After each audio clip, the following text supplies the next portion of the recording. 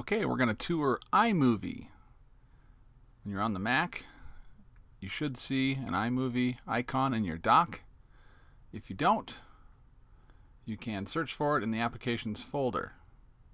I will click on the dock, iMovie, and let's get started. Okay, on the bottom of the screen, you're going to see any video that has been imported onto your specific machine. So here I have some video from 2009. Okay, here's some from 2010 and from 2011.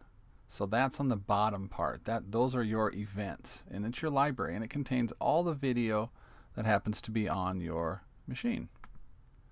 Now up top is your project library. So if you haven't ever been on iMovie, you probably don't have any projects here. But as soon as you click on File, New Project, which I will do, and you can always pick themes, and you can always do this later, so let's just start with no theme at this point. And then you can name your project, of course. I'll just call it Summer.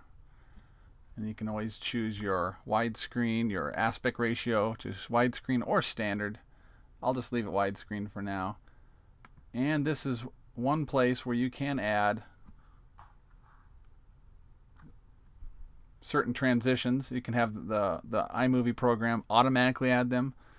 We can always change this later, so I'm just going to leave that at this point. And then I will click Create. And now, in this project, I have no video that I've added to this project at this time. So I would have to go down to my already loaded projects. We can click on this 2011. And then I might have some video here that I could take in. Okay? So if I wanted to add some video, if I wanted to add this video right here, I can click on it, and it highlights here a yellow area. And if I needed more of that, I can click and drag. And let's say I wanted just that part right there.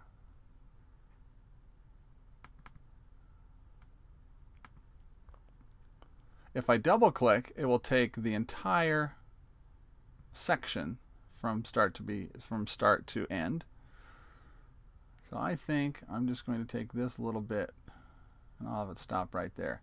And I'll click and drag this and drop it into the project. So now I've taken video from my already loaded video on my computer, and I drag it up to my project. So now I have some video in my project, but I want more.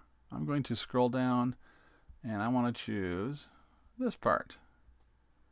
So I click on it to get my yellow bars around it. I size just the area I want, and then I click and drag that up. Now I have two parts to my project. And I took from all of this shooting down below. You can see I didn't use all of it. I just used some. And here's also what's interesting. This orange line here, if I click on that, that orange line signifies that I have used this video in my project. So I can come down here, and I just selected this area, and you see how it has orange now. That means it's in my project. So that way you can keep track of what you've used and what you haven't. Alright, now I want to insert a picture. So I'm going to click on the camera, which is on the right side, middle right-hand side of your window. And if I have pictures in my iPhoto, which I do, I can scroll through here and find the picture that I want to insert somewhere in my movie, in my project. So if I find a picture, let's say it's this one. All right, and I'm going to put it in between the first movie clip and the second. So notice this green line there. As I move it around, that's where it's going to put it. So I'm going to put it in between the first and the second. So I let go of it. So now I have video. And when it gets down here, I have a still picture. Notice the Ken Burns effect. As you look at the screen, it's scrolling, and we can turn that off if you wish. We'll leave it there for the moment. And then it goes back to the video. One thing I haven't mentioned about iMovie, what I love, is that you don't have to save. It saves for you as you work. We've all been there where we've worked and worked and worked, and then all of a sudden the program quits and we forgot to save and we lose it all. So you're okay on this one.